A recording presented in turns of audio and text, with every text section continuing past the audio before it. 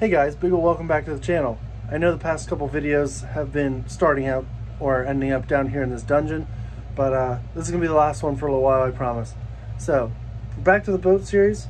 We're about to drop the boat carburetors in this ultrasonic cleaner. We've been seeing a lot of that lately with that and the Corvette. So we're gonna get these carburetors cleaned up, put them back together, put them on the boat, hook the gas up, and we're gonna see if she runs.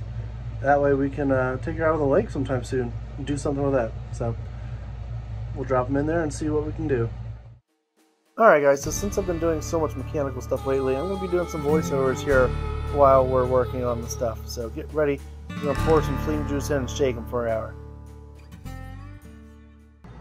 Alright guys, so round one is done. Oh, vinegar everywhere. I got my handy dandy basket in it for easy removal this time. Alright, so right here we're going to pull out our carburetors out of the flame juice. We're going to look for any small parts we may have missed and set them over there in that big old puddle. Alright, so as you can see we made a mess, but we're not going to worry about that. That's alright. Just going to go ahead and put the second one in.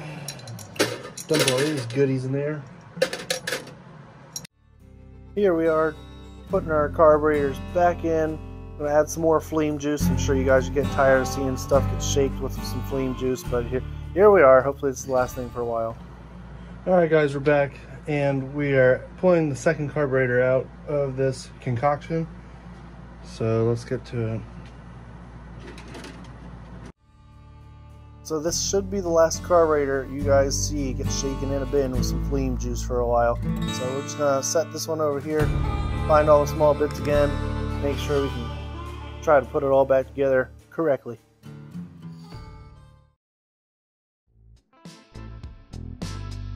Alright guys, for the next minute or so I'm going to be talking at you while I put these carburetors back together. So right now I'm holding the carburetor cereal bowl. That's basically the bottom of the carburetor that the float sits in. We're actually going to screw in the needle on the top one just so that the gas can get shot through that.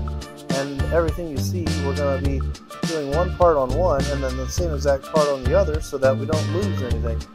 But basically, you see we've got the flux capacitor all tightened in.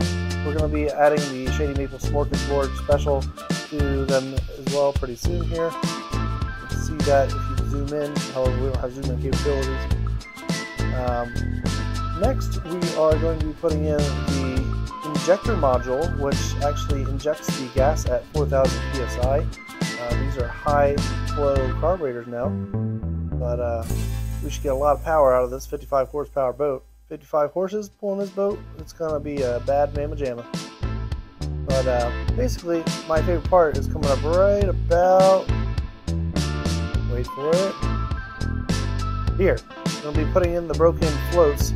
So those floats that you saw earlier, I broke them in half when we were taking the carburetors apart, and we super glued them. That's right, so we're going to hope that the gas doesn't eat that super glue and break them again. But, you know, the guy at Advanced Auto Parts told me that this super glue would work and hold up against gas, so we'll find out. So basically now, at this point, we're just starting to put all the small pieces back in it. Some of these little needle things that I have no clue what they do, just put them back in the spot where they were before, so that they can do their job, unbeknownst to me. About to wrap it up pretty soon here and join the two carburetor cereal bowls together so that they can hold in the cereal juice. And then, as you see here, we're about to put the hoods on. That's those little white things. Those hoods keep the carburetor scalps from getting sunburnt in the daytime. So, hope you guys learned a lot here, and you'll hear normal Ryan in a second.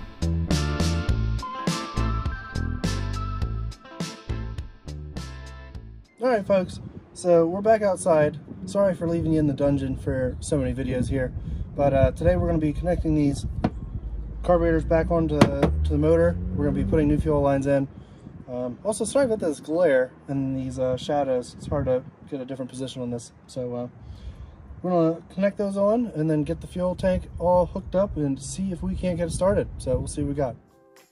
Hey, it's me, the mechanical voiceover explaining Ryan again. So right here you see us taking off the carburetor underwear off of the intake. Very important that you take the old underwear off and you put new underwear on so that the carburetors are able to breathe.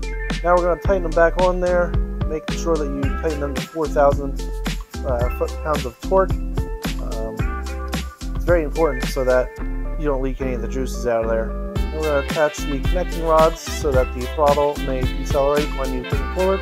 And we're going to attach the fuel bowl here, make sure that's nice and tight. Realize that we got the wrong size fuel lines. Oh, we're back. We got a different type of hose. It's not a fuel hose, but it's going to work just to see if it starts and runs some gas through it. And we'll probably just leave it on there because that's how we roll.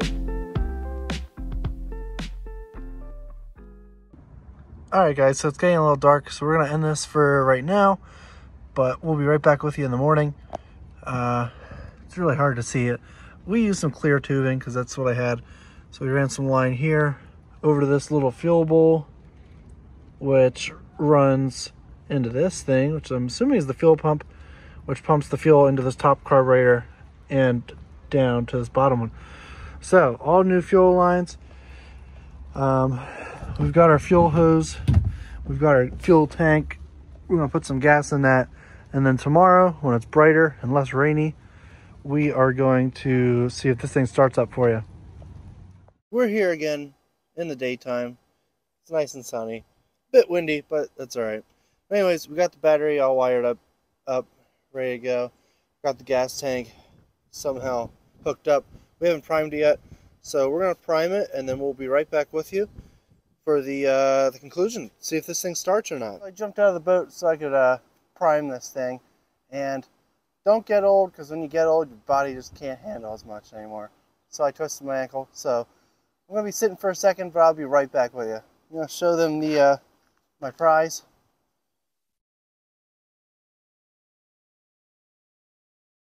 So we'll be right back after these technical difficulties.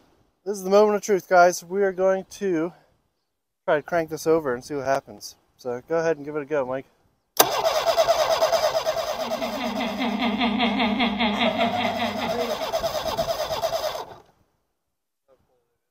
No, I see the fuel coming up that fuel line. Try it again. Let's see what happens.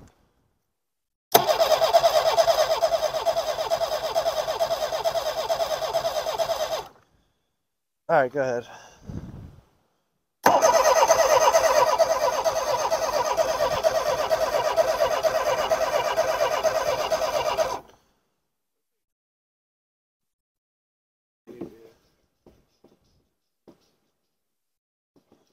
I feel like there should be better fuel pressure. I feel like more should be coming out when you prime it. Maybe that's something he's not sealed.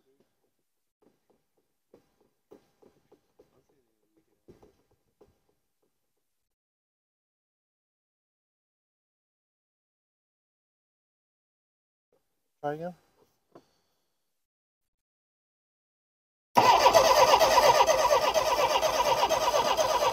Hold on. Let me just give it a tap. Go ahead.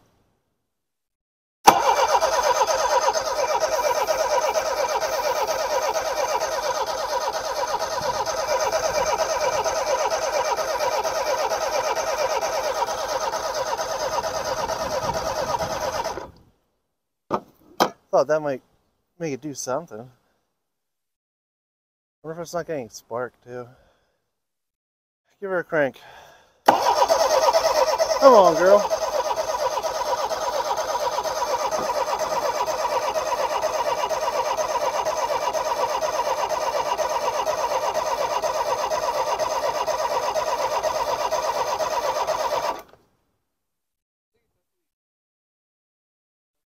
Yeah.